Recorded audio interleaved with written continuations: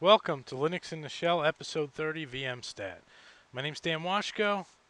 I'll be your host. As always, this is just an example video of using vmstat. For the full write-up and explanation of the information, head on over to the website linuxintheshell.org and look up episode 30 vmstat. I'd also like to thank Hacker Public Radio for hosting the website and the audio files. So if you have not done so already, check it out, linux.org, linuxintheshell.org. Episode 30 for the audio file and the full write-up and bibliography. All right, vmstat, what I talked about in the write-up, vmstat gathers its information out of the proc directory utilizing a few files. One is meminfo. So all this information in meminfo right here that you can find. This is just an output of the proc directory on my current running system. It's a virtual file system. So there's meminfo stat. That's what you see in the stat directory or file. And then you can also go under each individual process ID. So right there, each individual process ID has a stat of its own. So let's just pick one, 19779, oh, 77, there we go, 777. And you see stat in there. So it's not very friendly information. vmstat allows you to get more friendly information, so I put that out. You see that it gives you a nice little table format of the different values in here. That's what you have by default. Let me clear that and do that again, vmstat. So you have your processy information running and running that are in runnable and interruptible sleep. You got memory information, swap, free, buffer cache, and so on that I talked about in the write-up. If you want to see different view of memory information, you can do the -A or active, which shows you active information. Now you notice that it replaced buffer and cache with inactive and active information right there. So there you go. That's a nice little handy bit of information that you have there. vmstat will allow you to pass a value of 1 or any value and then 2 integers. I'm going to do 1 for the first one's delay. The second one is count. So if I do that, 1, that means I'm going to have 3 iterations of vmstat at 1 second apart. And it shows you the information here as you're running it and updates it in real time there of the past second. Here's from current system to boot, from boot to current is right here, and then from the last second iteration and the second before that, so it's 1 second in between. Now if I leave off the 1, you will see that it keeps incrementing every second or so right there until it scrolls off the bottom. Now we're watching this here. I want to show you and make a point.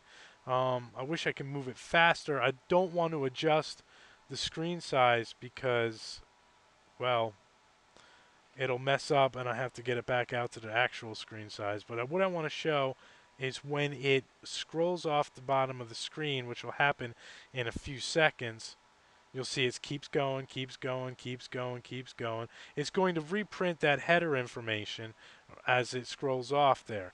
You can, I'm going to hit Control C to stop this. If I wanted to do that, I can do -N, which will suppress that header information as it goes off the top of the screen. So we're going to give it about 15 seconds. This is exciting. I know, people. Look at that. Look at my virtual memory information going on there. See how my system's handling. I got nothing else really running. The system is pretty much running idle a lot of the time. I'm not looking at any serious swapping, which is good. So my system's running pretty healthy for what I'm throwing at it. Not a lot of resource intensive stuff going on. And you'll notice here, as we get to the top, it's not going to print that header information again. See? I'm not a liar. It's not there. It just keeps going. So that's called the one header right there. Very handy. Now, vmstat can print this information in a tabular format, a stat, in a table format that's a little more human readable right there. So that, again, the vmstat-s shows the information in a more human readable format, but and same essential information. The only caveat is you can't provide like an incremental count. It won't accept it. It will not do anything, but it will not accept the iterations, and it won't do a delay. So there you go. Now you can change the if you notice when I ran vmstat here, it's all in kilobytes, and if you do a dash s, it shows you right here in kilobytes. You can change that with the dash s or unit, and I'm going to change it to let's go with megabytes right there. So if I did that and did s, you see now it changes to megabytes instead. So that's pretty handy. Now the other one that I could do is m, lowercase m, and it shows you m, and that's 1,000 or 1,000,000 bytes, not 1,000,000 or 1,000,000 times 1024. So just be aware of that. vmstat will show disk information with the dash D. There's disk information. You can do same iterations on those, suppressing the header and everything. It shows you the information for block devices. Now I can show specific information, vmstat, for a partition.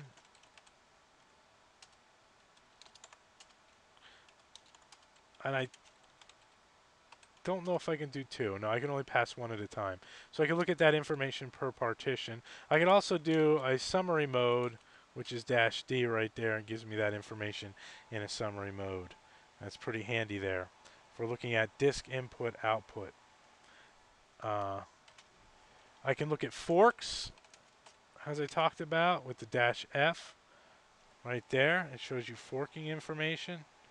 That's all exciting. But if you don't have any virtual forks or clones, there's nothing to report there. And then slab information. If I do vm stat-m for slab information, your kernel does not support slab info for your permissions are insufficient. So I would actually have to run sudo there and put in my password to get the slab information in a tabular format. So there you are. That's vmstat in a nutshell, of the different things, different switches that you can do and how to run it, where to look for information. Head on over to the website to understand what all this output means a little clearer. Thanks a lot and have a great day.